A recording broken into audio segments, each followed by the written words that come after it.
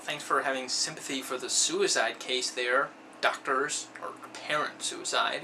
Okay, so Nurse Ratched here doesn't get her way, but it's still getting pretty tiresome that no one believes that these dreams are dangerous. Honestly, think of another way to keep these movies going.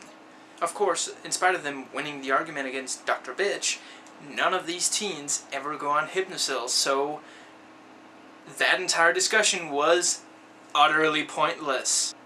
It almost didn't need to be introduced in the movie at all.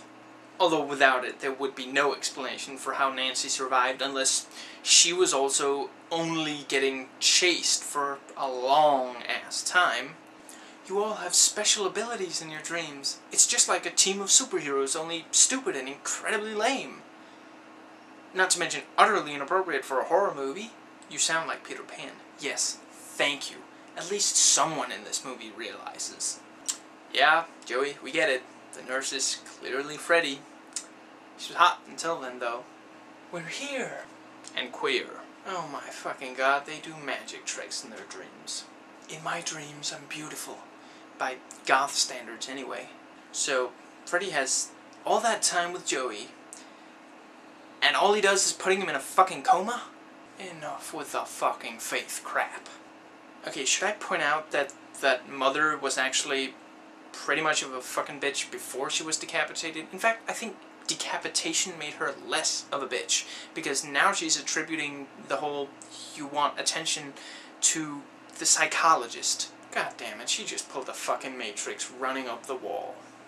So she hesitated because he's got syringe fingers? I get that he's using her weakness against her, but other than reminding her that she did drugs, why would that work?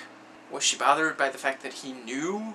Okay, I'm not a fan of role-playing games, but I can't be the only one bothered by the kid getting up and saying, "I am the Wizard Master," then fucking zapping him. Seriously, what is with the tone of this film? Are we watching Gremlins now? No, we're not, because Gremlins was actually darker than this. I also don't get how anyone who liked the first one could accept how this one mangles the characters of Nancy Thompson and her father. They were way more likable in the first one, and it's not like this one has likable characters in abundance. I mean, he's a drunk, he doesn't want to help out with taking care of Freddy. You found your dream power, man, and the audience lost their lunch. How fucking pathetic of a death for Nancy was that? The hero of the first movie. I mean, this ranks right up there with killing off Sarah Connor off-screen for the third movie. Or almost, at least. This was a woman who overcame her fears, dealt with the death of her boyfriend and her two best friends, or her best friend and that chick's boyfriend, whatever, and had enough chick balls to turn her back on a killer. And she gets tricked. Why did she even believe that that was Saxon?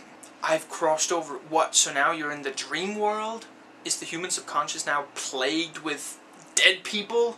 I see dead people, only they don't know they're dead. And I only see them in my dreams anyway. Oh my god, Kruger's punch almost connected with her.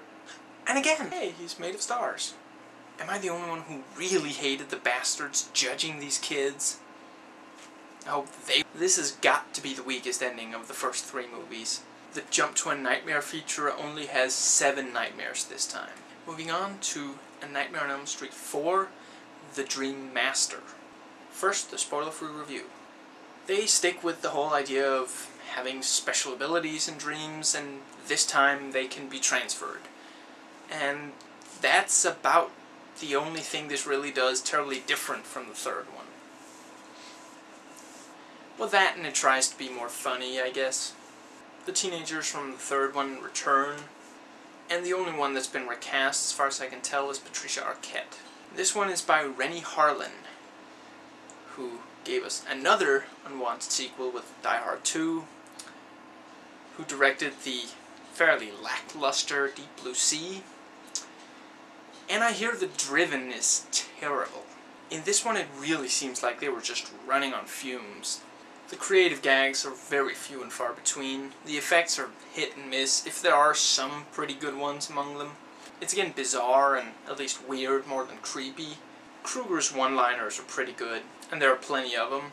The characters are boring, obnoxious, or uninteresting, and there are way too many of them, so by the time it enters its third act, I honestly didn't feel any sort of connection with almost anyone, because it tries to have so many, and it doesn't manage to develop all of them. I would say Englund is the only one delivering a good performance, and he always does. I've yet to see him do poorly. This is 83 minutes sans credits, and I gotta say, if you can't come up with more than that, don't you think you have too little to make a movie out of? I'd also be most interested to find out why the fuck this opens and closes with pop music. Spoilers ahoy. Again, it's pretentious enough to open with a quote, only before it was Edgar Allan Poe, and this time the best they could come up with was the Bible. Yeah, okay, we get it. Chains. The little girl is a bad actor yet again. You know, maybe they should have some supernatural killer kill seasoned veteran actors. Then again, I'm not sure I really want to hear Clint Eastwood sing a jump rope song. Or... No, that'd be terrible. Aw, Kristen, not again. Kincaid, I concur. Dude, you are way too white for those martial arts. Okay, the effects on Freddy coming back to life weren't bad. It was dorky how he shook off the hat, though. Why the zoom out Freddy's back thing? Well, finally he at least killed someone in their sleep again. And this time he's just stabbing people in their sleep. That's the least interesting way to kill someone in this series so far. I mean, if you go back and watch the first one, yes, he sometimes used, but more of the time it was just the idea that you could get hit with these knives. You know, he'd run them across pipes, and you knew that they were there, but this is the first time he's just stabbing people. Other slashers do that perfectly well. We don't need more of those. Enough with the awful parents already. God, that brother is irritating. Wow, she gets knocked out in class like that? That is really far-fetched. Oh look, it's the male, female, male nurse? Kristen is even worse this time around. Is it just me, or did the mother drive away? I guess it was someone else, but it really seemed like that was her. I mean, someone clearly drove away, and it seemed to be right after the mother walked away and got in the car. Stop having other characters force these characters to sleep just because the other characters don't get that their dreams are dangerous. It's getting old. Ah, it's the Freddy from the Black Lagoon. So she gets into the sand trap. Why didn't that kill her? Kruger, we get it. You're ripped. Stop showing off your chest. You'll need my power. And we are officially an all-fantasy movie. I think I see a shark. And the movie just jumped it. Isn't it depressing how the first half hour of this movie basically undoes the entire last movie? Sucking Sheila to death was pretty cool, and an appropriate metaphor for what the whole dream mastering concept is doing to the franchise. Can something in one of these sequels please have some fucking consequence? He never kills anyone. He just barely killed Sheila. In the first one, he fucking killed you. No, you can't keep that going for very long sequels, so don't make them. Why did he kill Sheila anyway? It was the other person's dream, and she was the one more dangerous to him, with the ability and all. Oh my god, I brought her into my dream. That means that producers are seriously pursuing this ridiculous idea. Trapped in an elevator, that's not too bad. The fight with Invisible Freddy wasn't even remotely scary. Ah, so we now have 4 deaths, and 3 of them are stabbings.